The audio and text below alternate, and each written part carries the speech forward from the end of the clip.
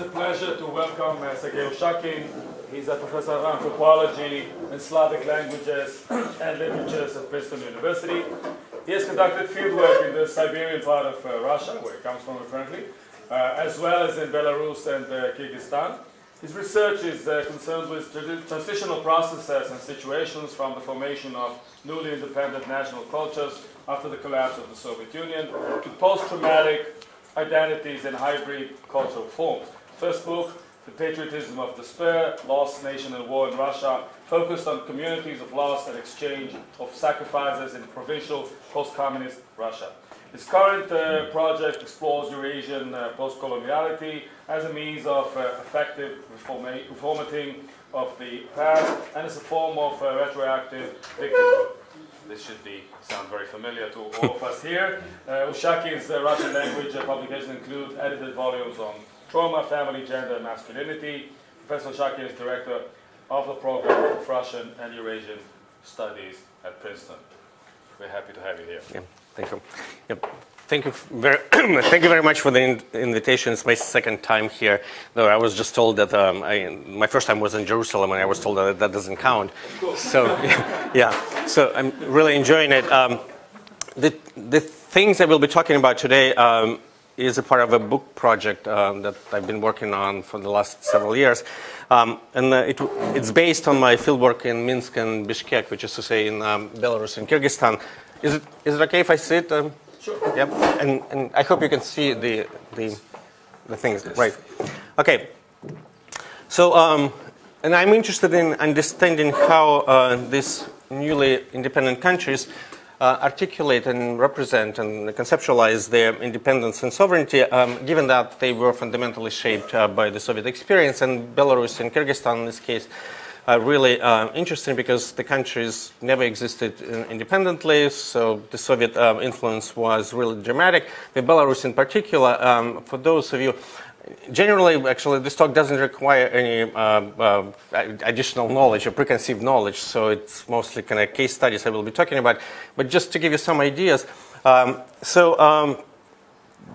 from the revolution till the Second World War, Belarus kept growing through the several kind of divisions. So it became much bigger than it was in 1918, 17. So you could see on this maps the progression. But during the Second World War, of course, the composition of the population changed dramatically. About a third of the population was decimated, so as a result, during the post-war decades, we have a huge inflow migration, mostly Russophonic. So by sort of mid-70s, we have the fabric of the population that is quite different, mostly Russophonic, mostly urban, with very little connection to their past, to the national past, I mean. So my attempts to approach these places through the lenses of postcolonial studies come from the field experiences again. Local intellectuals actively evoke ideas and concepts of postcolonial studies. Gayatri Spivak was translated, Homi Baba was translated, some Walter Mignoli was translated, and some of them even came to Minsk. As in many post-socialist places, they tend to emphasize the narratives of victimhood. I'm less interested in that part of the postcoloniality. I'm more interested in understanding the types of subjectivity that postcolonial studies allow us to grasp. And the talk today will be mostly about photography. And again, I stumbled upon it rather accidentally. A lot of people during the interviews kept telling me about the Minsk School of Photography that I never heard of until I went there. So eventually I started interviewing those photographers, and then gradually over the years I accumulated quite a big archive of their digital and printed work. So that's what I will be talking about today. Okay, so I knew I had to do it, and this is how Andrei Linkevich, a visual artist from Minsk, explained to me the history of his double heroes. The photograph provoked quite a stir in Belarus when an independent Minsk gallery, there are two in town, showed it in 2012 as a part of Linkevich's massive photo project called Goodbye Motherland. As Linkevich recalled it, the leading philosopher of the Belarusian opposition, Valentina Kudovich, whom I'm quoting there, highly praised the work by saying, "Finally, someone showed it." Other viewers were no less excited, but instead of praising the artist, they threatened to sue him for denigrating the memory of the Second World War. To be honest, Linkevich continued in an interview with me in 2014, I really hope that 15 years from now, these double heroes would be on the walls of our national museums, because it is a fundamentally important photograph for me and for our society in general. So what is so fundamental? What is so fundamentally important about double heroes? This color photograph is a static double portrait of two male soldiers cropped at their waist. The men stare intensely yet patiently at something that is located on their eye level but beyond the limits of the picture. Their faces look identical. Their postures are identical too. Their uniforms, while clearly different, also show a strong formal family resemblance. Both men have similar field caps, shoulder straps, rows of metal buttons, and so on. This exercise in the formal repetition, however, is radically undermined by two minor elements. The man on the left has a Soviet Red Star on his field cap, while the man on the right has the German eagle embroidered above his right breast pocket. And like if you enlarge it enough, you'll see that sort of swastika there is carefully blurred. A formal repetition turns out to be a production of an ideological conflict, a visually harmonized combination of existential enemies. But there is a certain calmness, if not coldness, in the way these two men are presented. There is no animosity or even a slight hint of tension in the photograph. In fact, the double portrait delivers a strong objectivist message. It doesn't judge. It just lists available historical alternatives. Partly, this distancing effect is an outcome of the frame's visual structure. By positioning the soldiers diagonally away from each other and away from the viewer, Linkevich transforms the canonical military portrait. The usual theatrical body display in front of the camera and the beholder morphed here into an absorptive depiction of the characters looking awry. Just to give you sort of an example of a typical military portrait, it's called Chuck from 1920s. This transformation of internal conventions of the portrait genre significantly influences the external perception of the photograph. The skewed orientation of the figures and their skewed outlooks frustrate the possibility of the visual exchange between the eyes of the personages and the eye of the viewer. The visual orientation of the characters is in discord with the position of the viewer, who is being forced to divide his or her attention between the two equally meaningful figures. The soldiers are posing, inviting the gaze, but they are not posing for the viewer of the photograph. In fact, they purposefully ignore the viewer. This pictorial disengagement is amplified further by the deliberate erasure of the photographic context. In the photograph, the soldiers are placed against the empty off-white background that suggests no vanishing point, which could have provided some sense of depth and incorporated the viewer into the picture. The absence of shadows makes the appearance of the double even more decontextualized. Neither from the point of view of its internal geometry, an absent vanishing point, nor from the point of view of its narrative organization, soldiers looking askance, does double hero offer a logical entry point into the frame. As a result, the viewer's perspective is fundamentally unsettled. There is no historical context to interpret, there is no clear vantage point to assume, and there is no obvious visual path to complete. Without a clear-cut perspective, the viewer is suspended in a state of an epistemological confusion and visual uncertainty. Could these double heroes be twin brothers?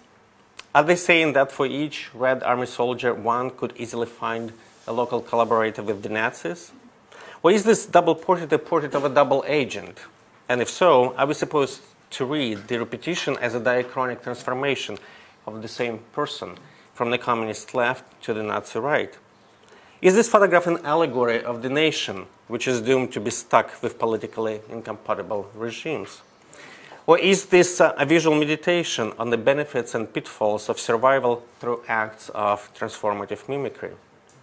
And whose heroes are the soldiers anyway? In Double Heroes, I explore the theme of a neutral, scholarly attitude towards the history of the Second World War. Linkevich clarified his analytic approach in a public interview. The source of inspiration was, for the work was a TV story about historical reenactors in Belarus. As the artist told me, I quote, "The majority of these reenactors actually have two full sets of the uniform. One is the fascist and the other one is the Soviet. Depending on the need, they could perform on either side during a reenactment. I was completely shocked to see these people being totally neutral in regard to the Second World War. All they could care about was the authenticity of their buttons, the proper shoulder straps, and the exact overall outlook. For them, it made no difference whatsoever which side to fight on. This struck me to the point of sheer madness. Namely, here there is someone who could go and fight the fascists today and the Soviets tomorrow."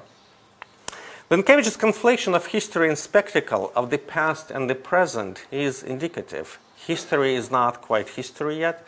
The war past still plays itself out today and even tomorrow. Hence, any attempt to present a reenactment as a playful costume drama is suspicious, if not maddening, and must be neutralized by being reframed in terms of a moral choice or at least its impossibility. Despite his sheer madness, Linkevich painstakingly staged and documented the condition of epistemological indifference of his subject, taking a spectacle of reenacted battle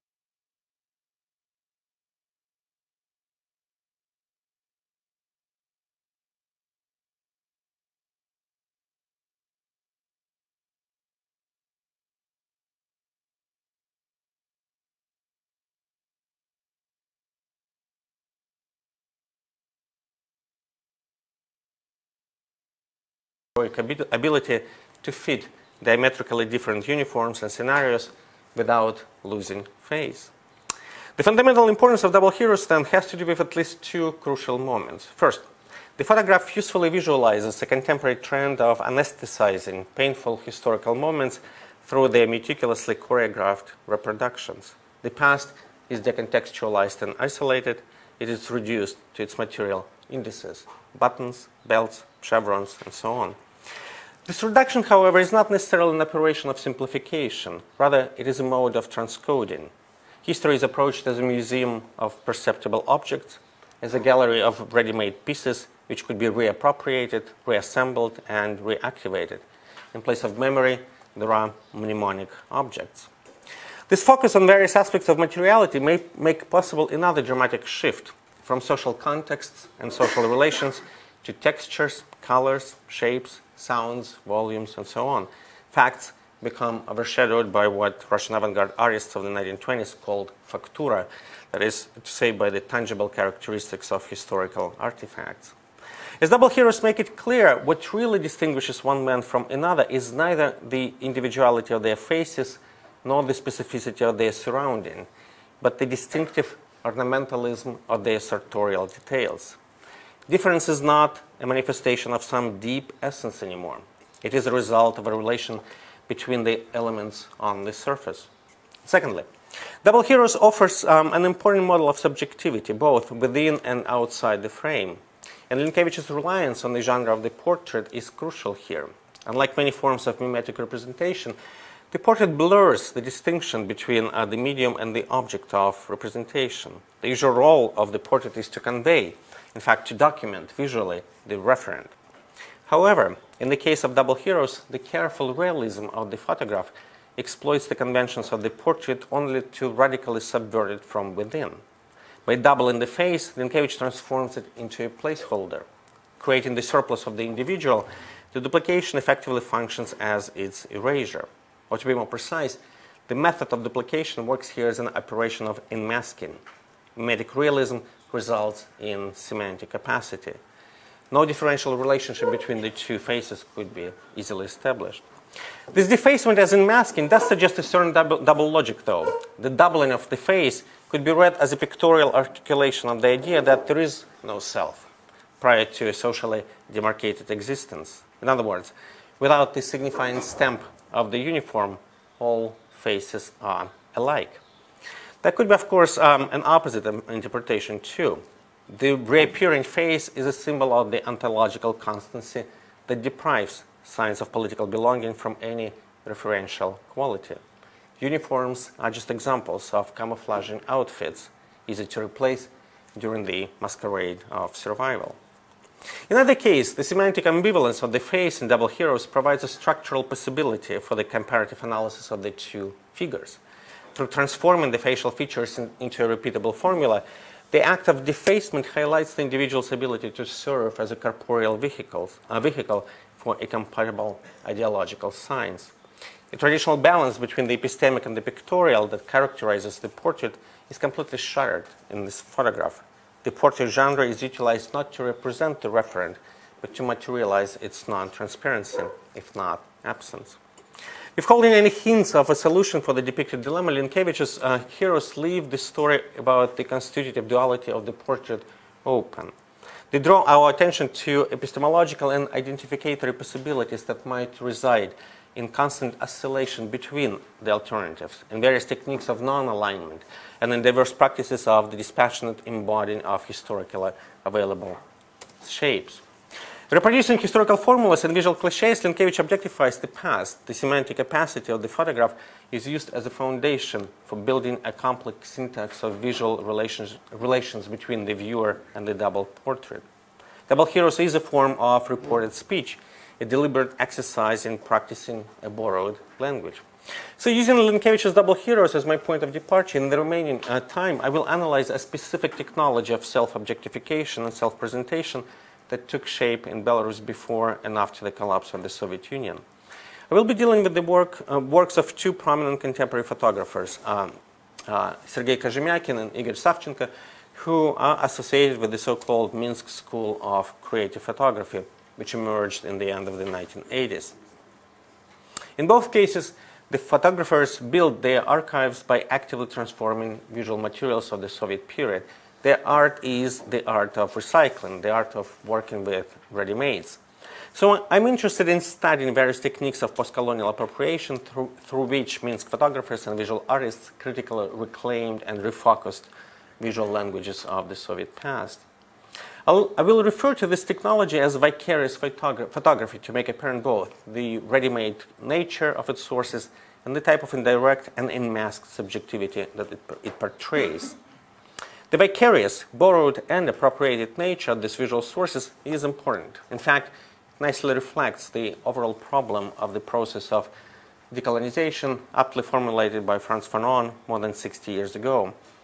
Fanon wrote back then, whether he likes it or not, the black man has to wear the livery the white man fabricated for him. More recently, Gayatri Spivak translated the same problem into the language of representation. Her famous question, can the subaltern speak, emphasized the fact that the vocabulary of expressive forms available to the subaltern classes tends to be underprivileged. Also, and more significantly, to be heard, to be understood, subaltern groups are forced to speak the language of the institutions and regimes that dominate them. To put it differently, delivery has to be appropriated in order to be transformed from within. The visual materials allow me to trace how a particular historical experience fights against the limits of already existing genres. Visual interventions do not happen in a vacuum. They tend to be constrained by the available vocabulary of expressive forms, plot structures, syntactic conventions, and so on. So in my case, the enabling and constraining framework is the genre of the individual or group portrait. Yet, as I just showed it with Double Heroes, portraits could be evoked not to individualize the depicted personality, but to deface this individual. And as I claim, this defacing appropriation has a certain narrative coherence. Images of decapitated or faceless individuals point to a particular form of presence without identification. They visualize subjectivity without agency, but with a lot of self-reflexivity. So I will try to show, to repeat Lisitsky, that I quote there, how Belarusian photographers circle around the portrait. That is to say, how they reproduce and at the same time transform the livery that they inherited. So let's do some mental exercise. Try to imagine. I will describe a picture and sort of try to envision it in your mind. Imagine it. A man in his middle ages, in the military uniform, poses for the camera. He stands in the corner of an open terrace somewhere high in the Crimean mountains with the sea far below. One of his hands firmly holds the terrace's railing. The other is casually placed on his waist. The photo is perfectly composed. The horizontal rows of the railings are structurally balanced by the vertical of the officer's body. And the scene in the background merges with the sky, creating a seamless, airy plane. The portrait would have been a typical example of a holiday picture from a summer resort, except for one crucial detail that is missing: the man's head. The figure is cropped right at the officer's shoulder. Yet despite this violent erasure of the subject, the photograph is disturbingly serene. Relaxed, if headless, the figure exudes confidence and even a sense of control. So imagine, is it something like that? The photo is called Presence, Присутствие, and it is a part of the series called A Family Album by the Minsk photographer Serguei. In my interview with him in Minsk, I asked why he decided to decapitate the officer. He insisted that there was no alteration whatsoever. I would never allow myself to cut the head of my brother off, and suggested his own reading of the image. In 1989, when he started working on the album, Presence, Присутствие, was a term routinely used to refer to the Soviet invasion in Afghanistan as in the presence of a limited army contingent, присутствие ограниченного контингента. Kazhimyakin fused a political cliché with a ready-made image of his brother, a military officer, offering a play with a stereotype, as he called it. His playful appropriation transformed the mechanical cut by the camera into a conceptual tool of sorts. The confident self-presentation of the body, unencumbered by the presence of mind, created a visual allegory for the unpopular and badly conceived military invasion. The image was certainly a certificate of presence, as Roland Barthes defined photography, but this presence certified the absence of the subject. It was a presence that made identification with the depicted individual quite impossible. There is another type of absence that this re-photographed portrait conveyed. Kazhimyakin's own authorial presence in the production of this photograph is strikingly immaterial. He activates a visual record of the past without leaving any traces of his own intervention. The visual record of the past is reenacted but not appropriated. The author prefers to stay outside the frame, dealing with history from a distance. This retrospective activation of the photographic record captures well the techniques of figuration that were elaborated by visual artists of the Minsk School of Photography before and after the collapse of the Soviet Union. Their emptied subjects, defaced but camouflaged, presented subjectivity as a vocabulary of poses and costumes that could deliver their semantic effect even when the identity of the performer could not be established. Because of its vicarious nature, this second-hand photography draws attention not to the expressive, but to the editorial capacities of the vicarious photographer. Found photographs are selected, combined, and visually transformed, producing a post-factum archive of the period that is gone. Such postcolonial archives rely on visual analogs of reported speech, demonstrating their constitutive dependency on pre-mediated forms of expression. The derivative quality of this visual production vividly exposes the paraphrasing devices such as refocalization, resequencing, recomposing, or tonal flattening, and I will be talking about that in a minute, through which the available historical records are recaptured. In a sense, they offer us a set of techniques of dealing with the past that cannot be completely erased or rewritten. The interventions are done from within, but their effect, nonetheless, is crucial for undermining the original conventions of representation. Bill Ashcroft, a scholar of postcolonial studies in Latin America, usefully observes that the colonized culture could absorb dominant forms by, quote, making them bear the burden of a different experience. Such tactical occupations, as he called them, deploy dominant representations against their culture of origin in order to control frames and forms of self-representation. So let me go back to Kazhimyakin's album to show how he performs this art of tactical occupation. As I mentioned, the family album is based on ready-made photographs, and its subtitle, Real Photographs from Real Life, 1953-1989, pointedly emphasize the documentary quality of these instances of reported speech. All the original photos were found in the archives of Kazhemyakin's parents and his brother. In the series, he assumes a position of externality vis-à-vis the genre and history. His own authorial presence is not manifested directly, but the photographs that he carefully selected do expose the work of the photographic medium. The framing and structural intrusions of the camera are hard not to notice. It is indicative that Kazhemyakin rejected the usual organizational conventions of the family album. The real life in the album that he curated is not structured by the linear chronology. There is no diachronic progression whatsoever. Nor does it trace a biography of a particular individual. This real life ostensibly lacks leading heroes and recognizable historical events. Moreover, close-up portraits of relatives, the dominant genre of a typical family album actually, are entirely missing. Instead, the series presents snapshots of family everyday scenes in which people are photographed from a distance and often from above. Their faces are not usually disfigured, but they do not act as logical focal points of the photos either. Instead, the photographer's gaze focuses on peripheral elements. The gaze is purposefully diffused. And if you see this picture, it's sort of hard to see from afar, but there is just not one troika, there are several. 3, 3, 3. So in other words, like to understand what the picture does, or like your gaze has to sort of travel around the whole surface of it. So, in a sense, this album of ready-made photographs presents a particular view of history that celebrates the eccentric and the marginal. To give you another example. I want to emphasize, though, that this resistance to cohere and the avoidance of any thematic or temporal commitment that the family album highlights are not random. They are carefully planned aesthetic effects of Kazhemyakin's compositional strategy. They are indeed expressions of postcolonial presence in which the imperial past is rarely perceived as a sequence of frontal portraits organized in narrative progression, for instance, like in this one. History neither gels nor crystallizes here, but it makes itself available indirectly, obliquely, fragmentary, and often out of focus.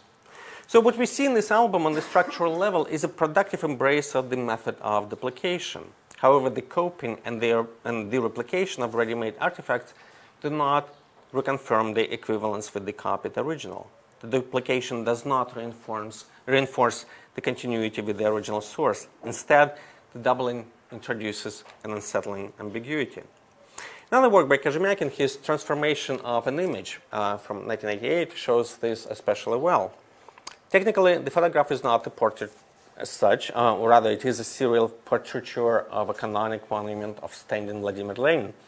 4 copies of the same photograph were developed separately before they were assembled and rephotographed as a single image, so we have multiple duplication. And I should mention, actually, all these photographs have been done before the arrival of Photoshop, right? So it's all kind of digitally, it's from the pre-digital epoch, from the pre-digital period. So they had to do it kind of manually. Sort of, there is a lot of engagement, sort of manual engagement with these shots. So the compositional structure of transformation is deceptively transparent. A thin white grid neatly brings together and isolates 4 identical segments in which a vertical figure of Lenin functions as the visual and semantic focus. In spite of the organizing grid, changes in light and density of each frame are not linear. This sequence image suggests no obvious way to begin, though it is tempting to read the composition as a progression from the bright days of Leninism to its twilight. The differential toning of the empty space is minimalist in its technique, but it's crucial in its impact.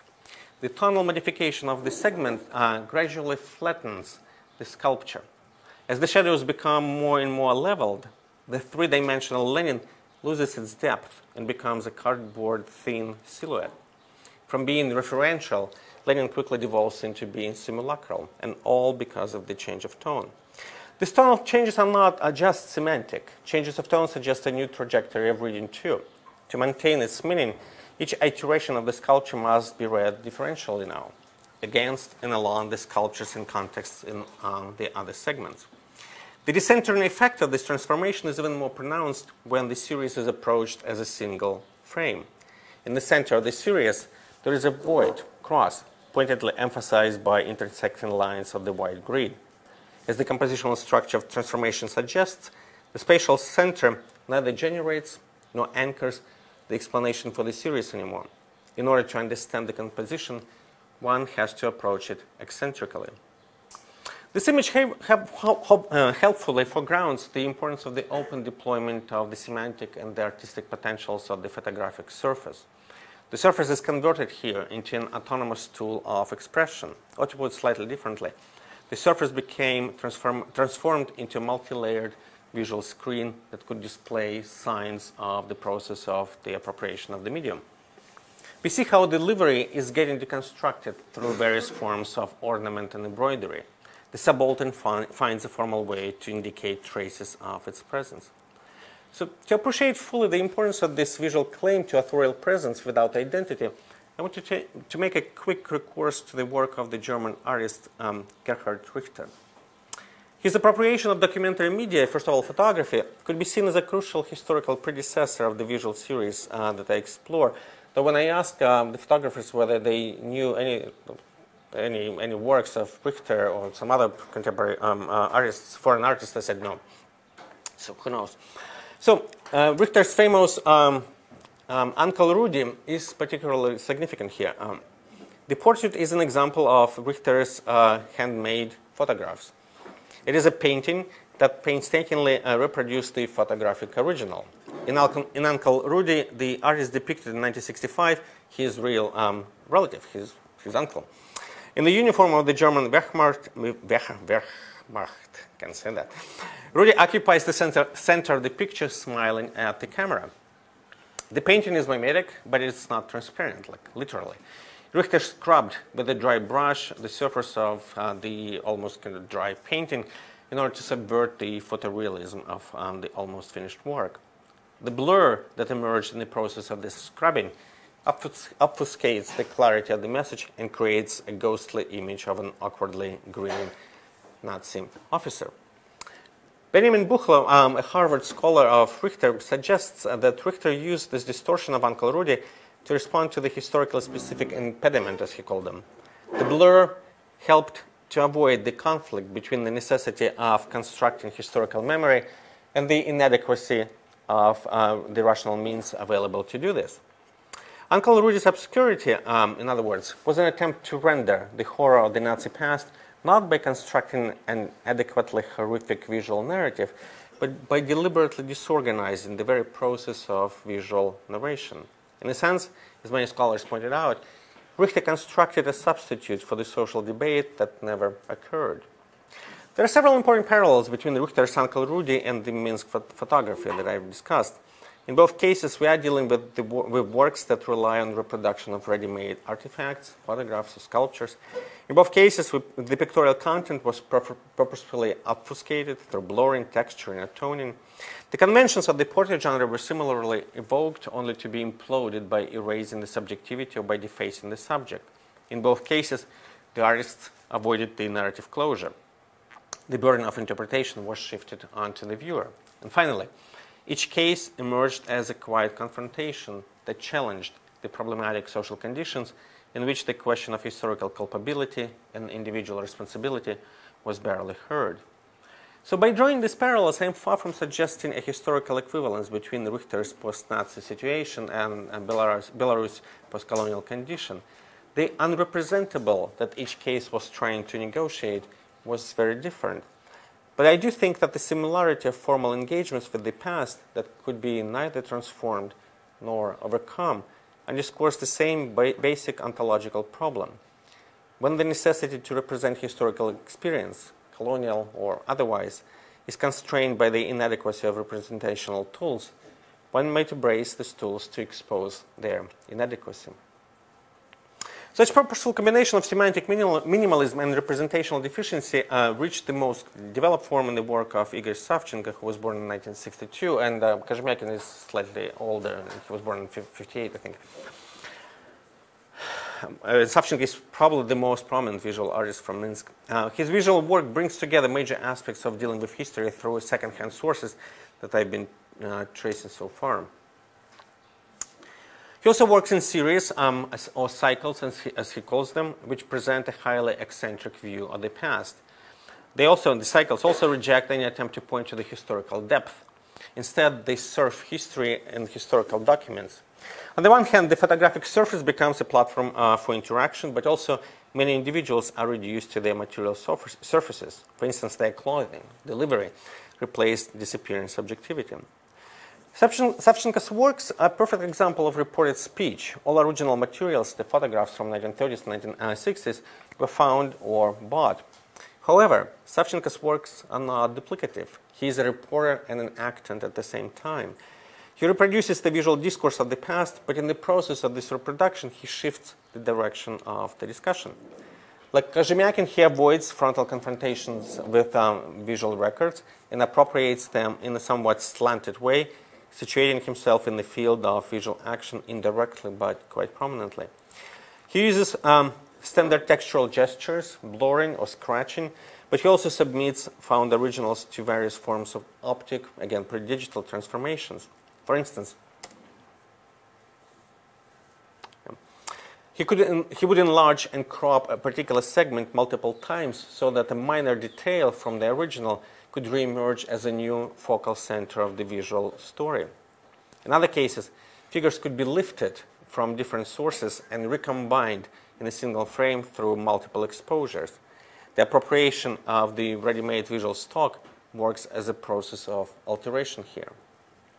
It is crucial that these vicarious techniques usually do not retrofit representational remains of the past with contemporary content, as was, for instance, so common for many photographic projects in Russia in the 1990s. And I wrote about this. There was a whole kind of wave of projects when celebrities would be retrofitted into sort of famous pictorial examples, like in this case, or like this one is a famous rock star, like as Dürer, and this one is, of course, Rembrandt with all the political figures.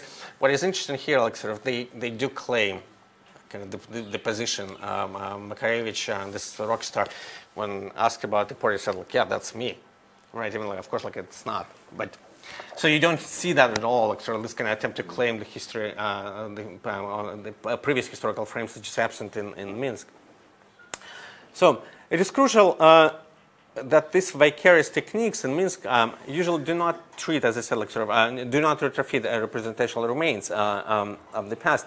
The postcolonial appropriation works differently.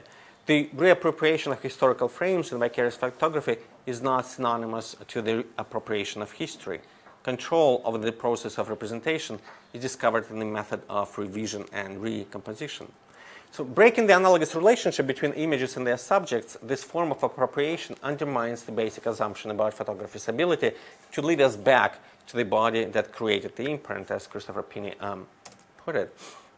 So it is indicative that Savchenko's cycles offer no individualized information about portrayed subjects at all, right?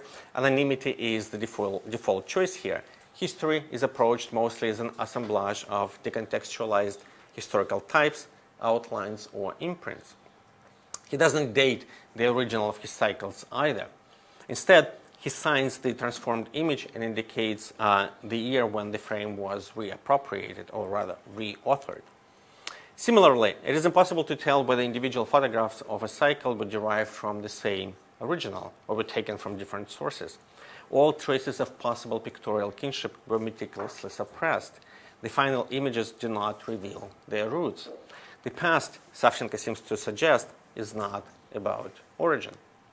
These second-hand photographic records are torn out of their temporal and historical settings and reclassified under whimsical rubrics, like alphabet of gestures, shadows, faceless, mysteria, about love, about happiness, and so on. Externally imposed narrative axes reorganize newly recorded historical traces, suggesting a highly curated vision of the past. In an interview in 2014, I asked him about the ready-made aspects of his visual art and the temporal limits of his sources. The answer was unexpected. I tried to push him and ask about the nostalgic quality of this project. He said no. As a photographer, he explained he could never succeed in capturing things that, I quote, would interest him. His own photography, he admitted, was missing something fundamental. Something was not quite present in it. So he kept looking for something that would appeal to him. In the old photographs, he continued, there are faces, relations, and some kind of connection between people that really touch me. I'm not sure you could see that around anymore. Ready-made photographs were appealing because they were static, he said. They were from a different time, from the epoch that had been completed. They come from a period which is not too remote. And because of this historical proximity, they are not too alien. At the same time, because of their historical distance, they are not too close to your own life. They still have their own aura, as he put it.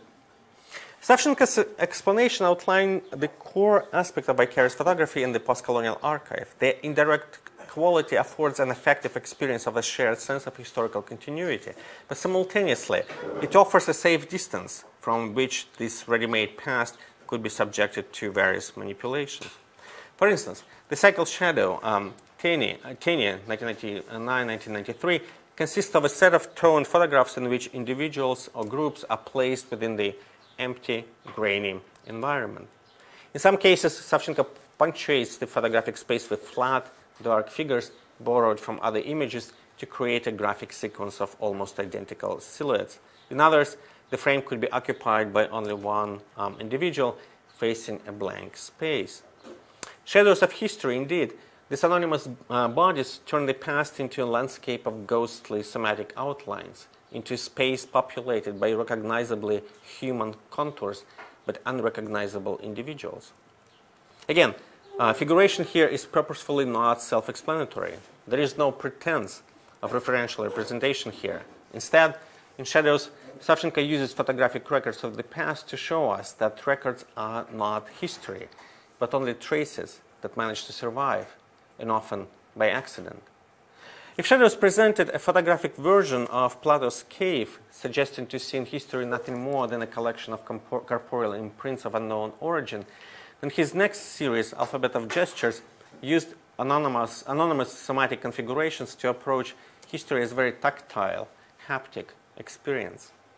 Alphabet turns peripheral elements of the portrait into the center of attention.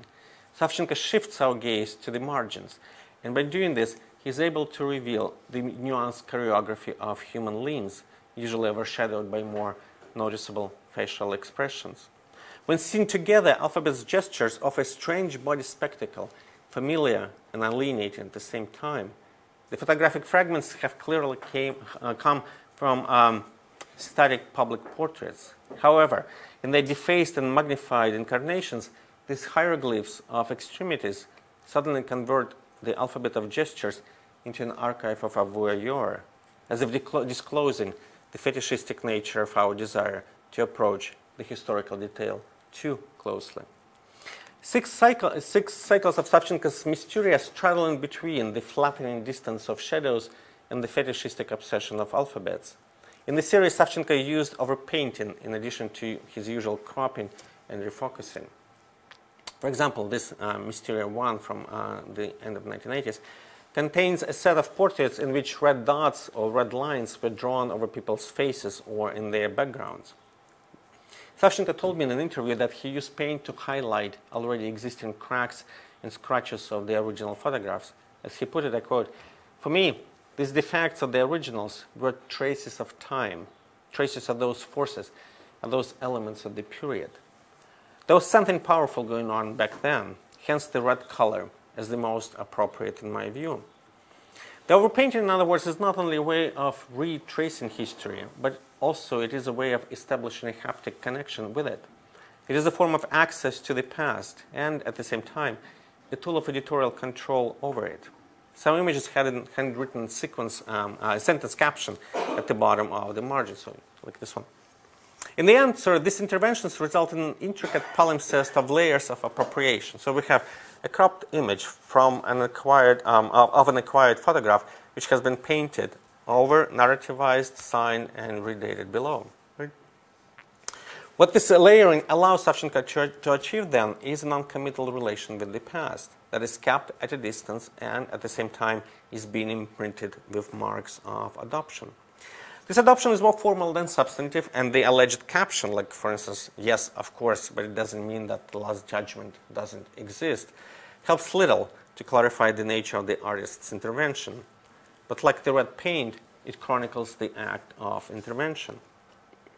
If the ready-made nature of the vicarious photograph effaced the authorial self, then multiple tactical occupations of the photographic surface reinstate the authorial presence in a non-transparent and obfuscating way.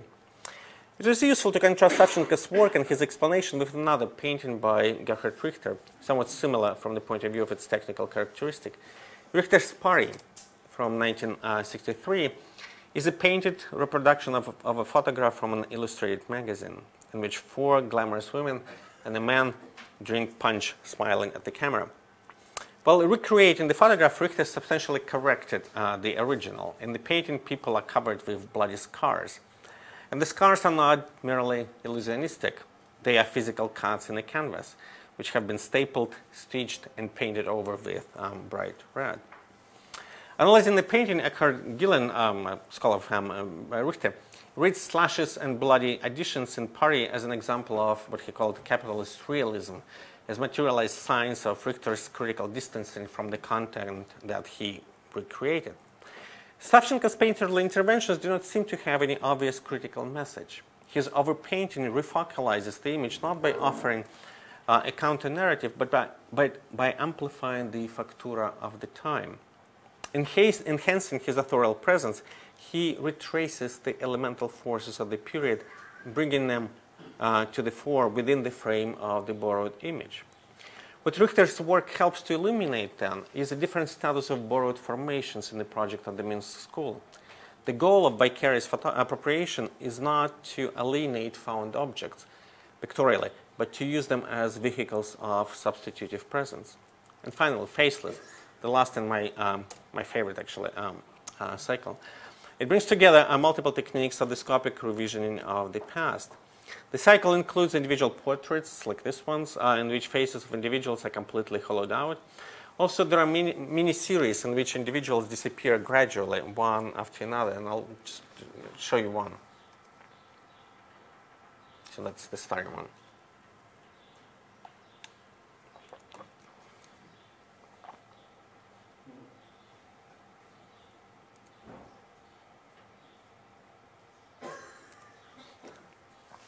Well, there is nothing particularly sinister about overall compositions of photographic contents of faceless images. The traces of disappearance do produce a disturbing effect. Facial erasures are not complete. People's hair, for instance, remains. And the spaces of surgically executed non-presence look like entry points into another dimension beyond the picture. The disappeared demand for explanation, but there would be none. Not even in the form of a usually obfuscating caption. Removing traces of interiority, Savchenko leaves these negative spaces open for each and any interpretation. When several works from the cycle were exhibited abroad, like in the US, curators tended to see in them a reminder of Stalinism, of all those people and representations that were made to disappear. And just give you a couple of examples. That's from an album that Rodchenko put together. It's called like 10 Years of Uzbekistan. And the guy, Akmal Ikramov, who was the head of the Communist Party of Uzbekistan, the book came out in 1934, and the guy was arrested and then killed in 1938. And Rodchenko, it's from his own copy, he marked it out, and he did gradually with many portraits in this book. So during our conversation in Minsk, Savchenko completely dismissed this kind of interpretations as having nothing in common with his own intention, as he put it. These people are faceless, he said, because they are human models. They present different models of people in different life situations. Therefore, there are no faces, just mother as such, that type, or child as such, that types. The cycle is about a universal human being, человек вообще. I had no reason not to believe him. After all, when in the late 20s, early 30s, Malevich was forced to abandon his cubes and circles, he switched to producing peasants, girls, and people of the future whose identities were similarly hollowed out. Faceless and de-individualized, they were also supposed to represent universal human types and social categories, shells to inhabit, models to emulate. Unlike Malevich's generalized people of the future, Savchenko's universal beings of the past were not imagined. They were distilled and abstracted from historical records. His universal beings are decontextualized and anonymized, but they did offer templates of the inhabitable past by pointing to experiences, situations, and relations that did take place. What Savchenko outlines in his cycle then is a collection of modalities that make the ready-made history accessible for changes and open for interactions. Through operations of fragmentation and recomposition, he refocused historical records. He also reactivated the available past by defacing its subjects and retracing its elemental forces. His art of tactical occupation did not produce an alternative version of history, but I think it did something more important. It envisioned Soviet history as a space of new formal possibilities. More generally, as the visual archive of the Minsk School demonstrates, the appropriation of visual conventions of the Soviet period does not necessarily result in their duplication. Nor does this appropriation require the mandatory ironic position. The visual artists whom I discussed employed the visual language of the vanished empire in order to disassociate themselves from the Soviet practices of photographic recording. Of course, there is a danger in replacing photography as a tool of documentary recording with photography as a speculative practice, which uses historical forms for building a foundation for hypothetical versions of the past. There is a clear threat of what T.J. Demos defined as, I quote, the near complete disconnection of photography from social reality. Lived experience now appears merely as a secondary effect of the photograph's own creative fabrication. As I have tried to show, such disconnection does not have to take a shape of a flight from reality, though. As the visual archive of the Minsk School demonstrates, this distancing could also provide a necessary opening for generating forms of critical engagement with available photo objects left behind by the vanished empire. Through erasing subjectivity and abstracting imprints of lived experience, the Vicarious photography articulated a model of dealing with history that allowed presence without identity or identification. Thank you.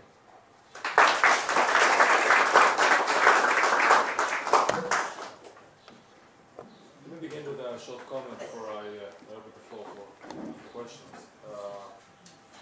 The novel is an interesting reflection on the nature of art, to some extent, on the work of two or three particular artists.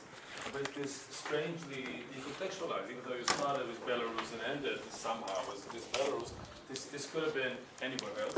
This could have been everywhere. I think the artists themselves seem to suggest that this is not a political or historical commentary.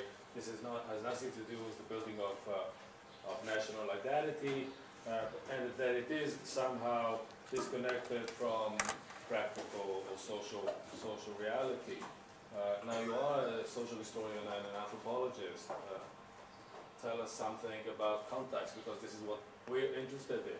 How, in your view, does this in any way transcend the basic questions of the representation or the representativeness of representation to the particular question which you have been alluding to, namely the way Belarusians create, recreate, rethink their identity, and how this is connected with historical identity, with these visual representations.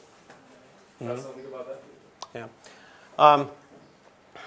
Well, I mean, it has to be decontextualized, but there is only so much I could do in one talk. And I have written on other forms of dealing with the past. Like the book I'm writing sort of is about that. So what we see here, and the reason why I'm interested in this in particular, is that it goes against the emerging tendencies. One of them is a complete erasure of the Soviet past. So there is a lot of investment in presenting and bypassing the history by going back to the beginning of the century when in 1919 Belarus had like 4 months of independence when the German troops were there.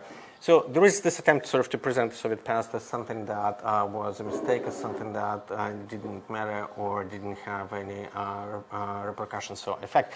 In this case, sort of... Soviet past, it's just past. They don't have any other past. That's the only past they have. Not quite true, because another trend, a very strong one, is to revitalize the past of that they like. Namely, a lot of intellectuals are talking all the time about the great Duchy of Lithuania as an example of sovereignty that they could have had. And like I spent a lot. I don't know how much of you know about that, but I spent a lot of hours listening to these narratives, how every Belarusian had a castle and that kind of sort of nice stories.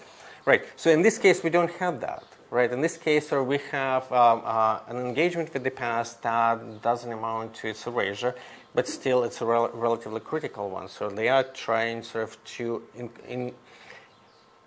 locate themselves in the past without completely sort of hollowing it out, and that's what I find quite productive. And of course, like you need also to read against the intellectual production that is happening at the same time.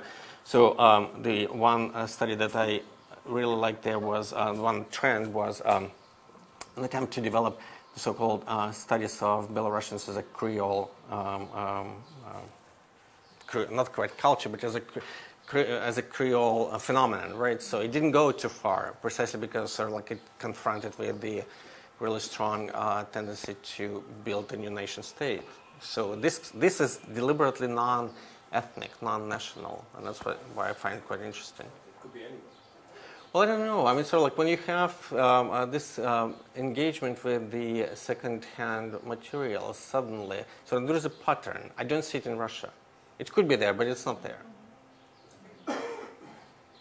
Yes, please. Thank you. Just introduce yourself before you ask the question. Sure. My name is Hannah Polingulai, and I want to ask you about your use of the postcolonial framework. Mm-hmm. I sort of thought that it was a little bit of livery that you're adopting in order to transcend or transform. That is, it's not Franz Fanon exactly, as far as I could see it. Mm-hmm. I understand that this is different than the retrofitting that you've written about earlier. It's less ironic, it's more sincere. Mm-hmm. But I'm not sure. I didn't see the clear power structure that I think I associate with the post-colonial framework. Mm-hmm. Certainly not the outward signs and in terms of skin color in Minsk. And, mm-hmm. I mean, from what you said at the beginning, and also about the immigration in the 70s and mm-hmm. just now about this also sort of slightly equally imagined history about the Duke Lithuania. Can you just say more about how that works, and are you using that in a traditional way? I mean, what's going on with the post-colonial? Well, you can't. I mean, partly the reason why I started using it, post-colonial approach, is because they're talking about this. They're talking about decolonization, anti-colonization, and this kind of thing. So I cannot ignore it.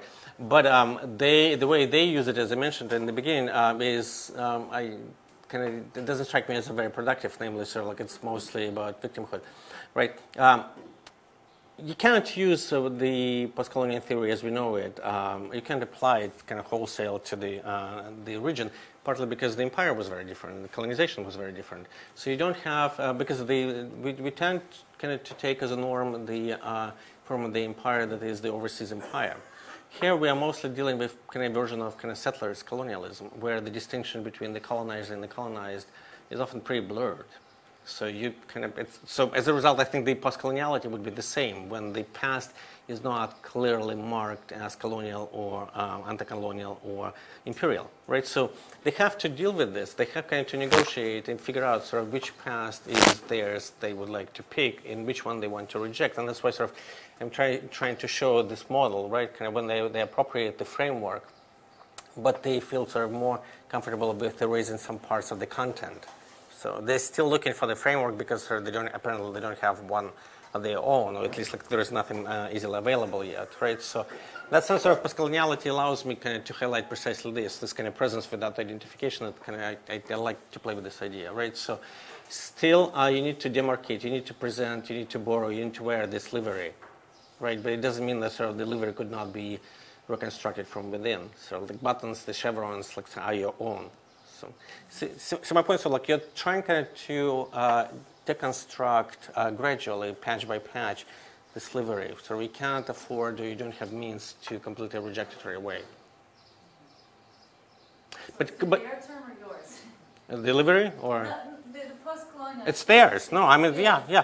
Like, for instance, sort of, they invited Mignola, who writes a lot about decolonization. So they translated some of his pieces, and then they made a round table around it. And so, but if you read it, it's published, so in Russian and in English.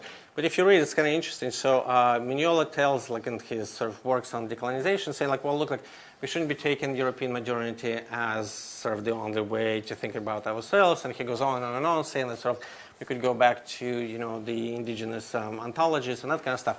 Right. So then there was a discussion by Belarusian scholars who were saying, like, well, actually, we need to go back to Europe.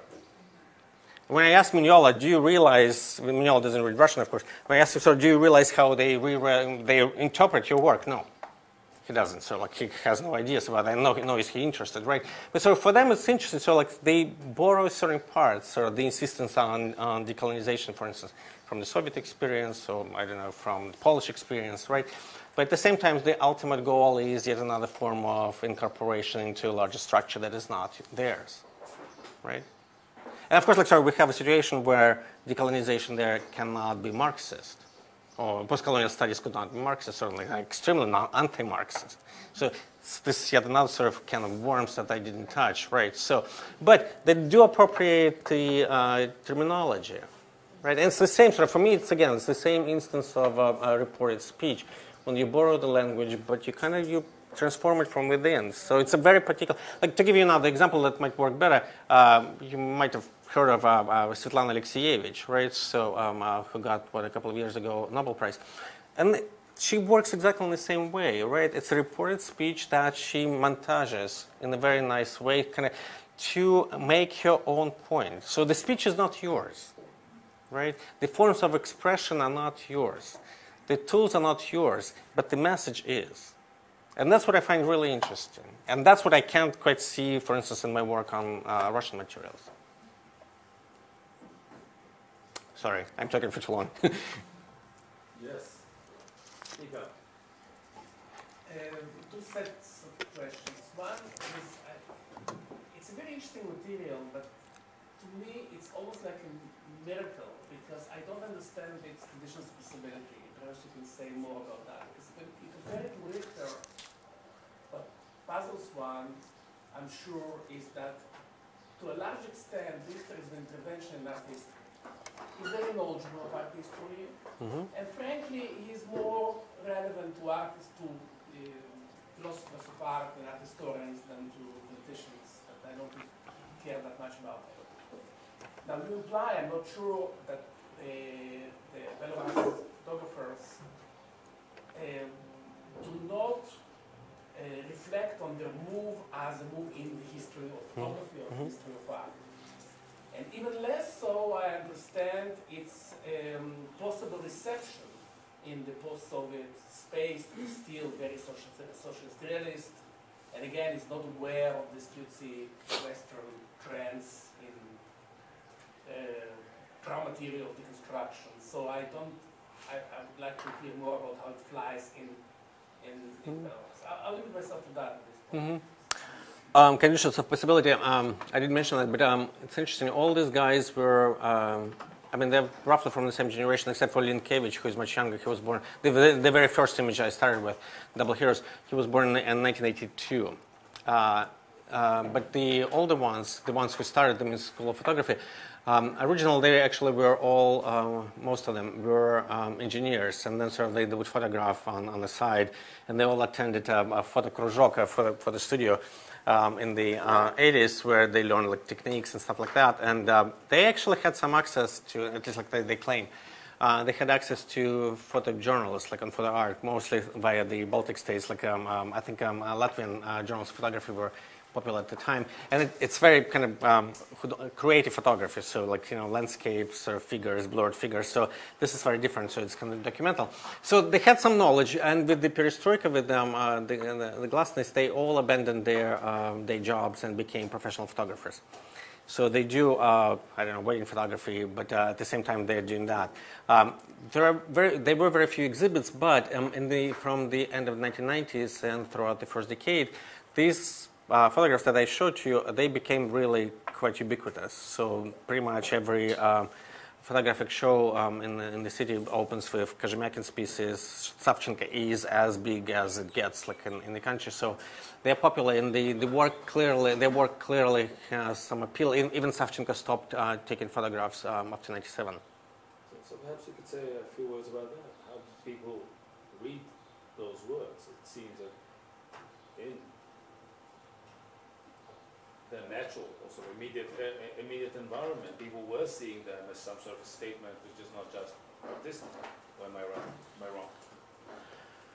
Well, it could be, but Was it just an artistic statement? They look at it as any sort of, say, abstract art. it could be. I mean, I didn't do that kind of ethnography, but I'm not. I mean, there are sort of critical essays where sort of people are making similar points, but not about postcoloniality, but rather about sort of the critique of socialist realism. Or there are some curators who think that that's your typical postmodernist art, which does make it very interesting as a claim, right? So, but until I just want to point that until really very recently, sort of, there were no catalogs in the country, just only abroad with the exhibits. But you sort of underestimate their international locatedness. I mean, these guys do travel now, so and in the last decade, sort of, they were exhibited all over the world. So they know what they're doing, and they're much more knowledgeable about sort of the art history as well.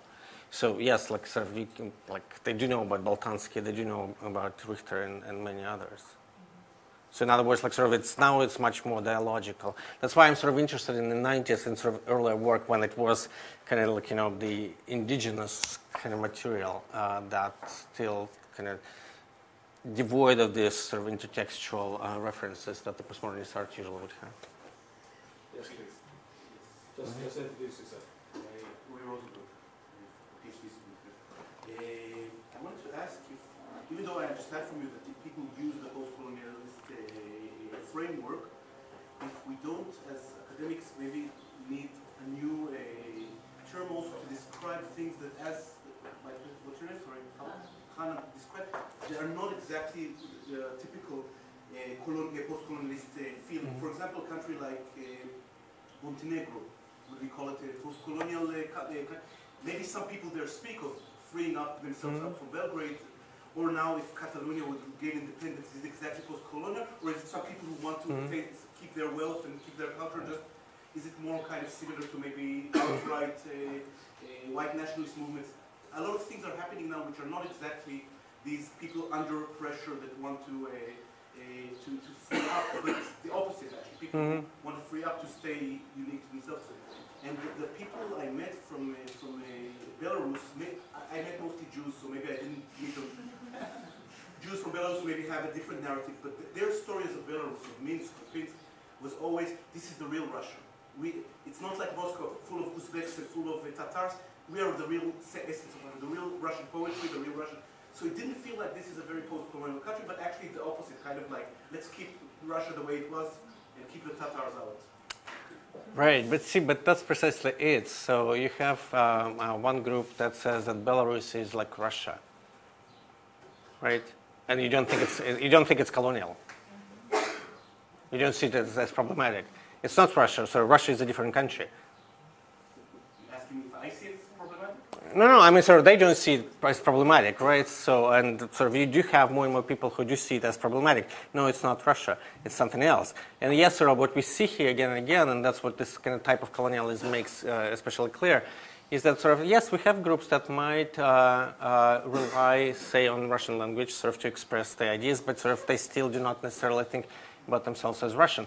So language becomes less and less relevant, right, as a marker of your ethnicity, or at least like national belonging. So, but another sort of your larger point, I think, is more interesting, namely, what do we do analytically and kind of epistemologically with the situation when the postcolonial framework has been monopolized by a very particular sort of vision of history? Again, like sort of going back to the question, sort of when we have only one sort of normative empire, right? That is sort of like, I don't know, British, right? And so everything else has either to fit into this framework or just be forgotten. And that was true about, say, Russian Empire. So we have a very similar situation with the Austro-Hungarian Empire. So the analytics is not the same, not as robust as with the other areas, right? So why? And so there's extremely little, almost no dialogue between the scholars of the overseas empires and the other ones. And to me, it's like, well, yeah, I mean, we could have a long discussion about that, but sort of I just don't want to accept these terms as normative ones. I have two questions. Professor Oh, we're old friends. Yeah. Okay. I have two questions. One's technical and one's conceptual, and I think they're very closely related. Okay. The first rather technical question is I was wondering how these images are in fact presented, consumed, or experienced as separate prints exhibited in gallery spaces for the public at large, or printed in volumes in obviously intended for mass circulation.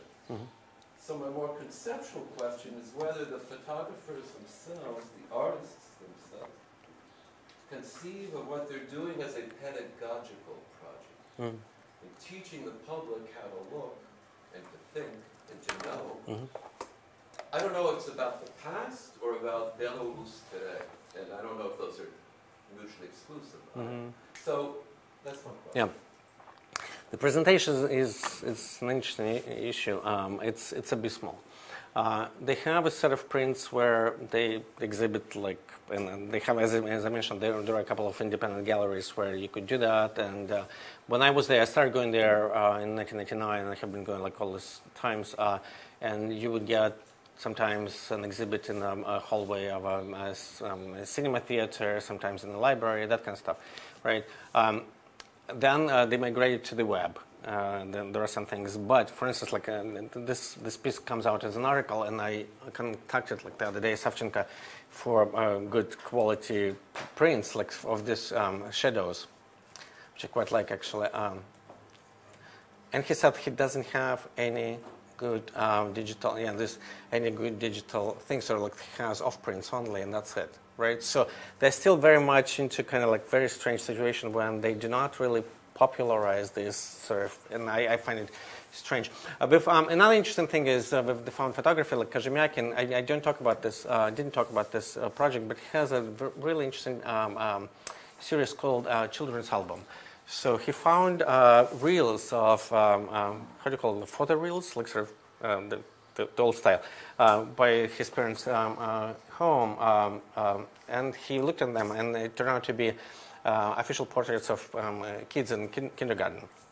So he started developing them. And they're all, it's funny, they're all dressed like either princesses or like Russian princesses, with like this crown or whatnot, or hussars, right? And he published initially them, I traced like all the publications. Initially he published like sort of a few images with the perforation and everything, but they were individual. And they were quite interesting. So you see these kids who are still learning how to pose and that sort of stuff, and sort of you read them differently. And then he published colored, and all of them, like out of 200, he picked 15, right? And suddenly, when it comes as a series, so you see the profound similarity in monotony of the dresses, of the poses. So the circulation is just like circulation actually matters. So like in what way they decide sort of to present the art. And I don't think they are that conceptual yet. They're still thinking, even though both Savchenko and Kazhemyakin, they have teaching courses. So they do teach locals how to read photography, but also how to do it.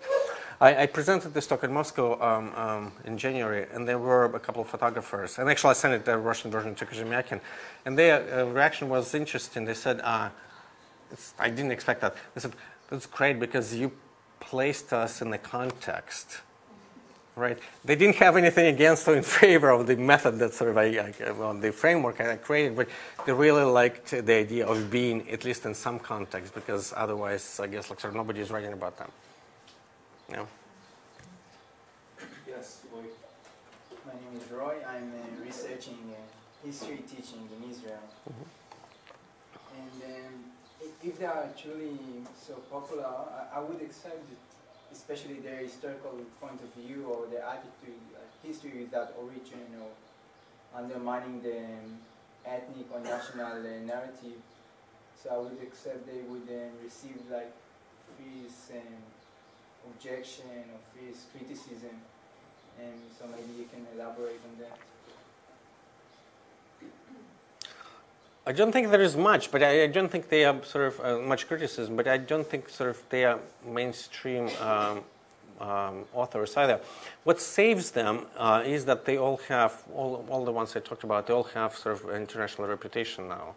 So their works have been published in international catalogs and sort of it's widely exhibited. It was like in the 90s especially. So that kind of created the authority, the position of authority from which they speak. So, but yes, the major discourse now is quite different. It is about sort of the production of a particular nation state. So, and they kind of managed to assume this borderline position. Well, not borderline. I mean, sort of they're not interested in. I asked with Savchenko, it's interesting. So I asked him, so like, do you think about yourself as a Belarusian artist? He said, no, I'm an artist from Minsk. Well, Right. that's not surprising. Any other questions? Yes, please. I'm Vera. I'm writing my PhD here, and I'm quite familiar with kind of construction of Russian narratives, less in photography, but historical narratives in Russia. And this is very striking. I mean, it's very interesting what you showed, and very striking when you look at what's happening in Russia right now. And Yeah, now imagine, so I'm coming into this after my work, field work in Russia, yeah, right? So like everything is so different. So that's why sort of I thought, well, okay, I have to talk about that because in Russia you just don't see it this way. Like at least I don't, and I do pay attention. yeah, but and I mean, I guess, but still, it's, in some way they are exposed to this narrative building in Russia, right? I mean, it's not because I mean it's so different in a way, and is it not like there's no kind of dialogue or some sort of kind of osmosis of ideas, because still, I mean, it's fairly, I mean, there is a lot of traveling between the two, and probably there is still a lot of kind of personal networks, and it is very strikingly different. Actually, I have another kind of side question to that, is in some way, in a very vague way, it reminds me of kind of late Soviet living outside, you know, I mean, kind of removing yourself from this political discourse in a way that you can make art, in a way that you can, you know, construct personal experiences, and not being inside the ideology, not being inside the big ideological debate, and, you know, It's a very Soviet thing to do. late Soviet, Yeah. yeah. Yeah, except sort of there is one difference. They're doing it like when the Soviet Union is kaput, right? It's collapsed, right? So, and for me, that's the interesting question. So, why would you do that, given the range of options that you have? Like after the collapse of the Soviet Union, you still go back to the Soviet records, and then you do rearrange them precisely in the way that you mentioned, namely, sort of like that's why sort of the cyclic nature for me is crucial, because they have enough means kind of to build a long narrative. And like in the album of the real Soviet of real life, right, of Kozhemyakin, you don't have any political life at all. It's mostly, except for this troika when it's military codes, but otherwise it's just daily life. And that's sort of the real life that they want to see, the real past that they want to see. If no, these public celebrations, like nothing, you're just like swimming, I don't know, eating and that sort of stuff, right? So, and yes, is it Soviet? Yes, it is, but it's also sort of a critique of the dominant Soviet narrative of the time, when it was indeed like sort of political and so, but has to be about either Stalin or like now about Putin. But the Russian stuff, it's interesting, it doesn't quite exist this way. So like they are not known in Russia and they barely travel there. They're not really interested. So they're much more known in the Baltic states. So the center of gravity changes now. So they go to Vilnius often, they go to Poland often, but sort of Russia is not their main concern. In Russia, I think sort of the visual art there just went in a very different direction. So. Anyone? Thank you very much. Yeah, thank you. Thanks.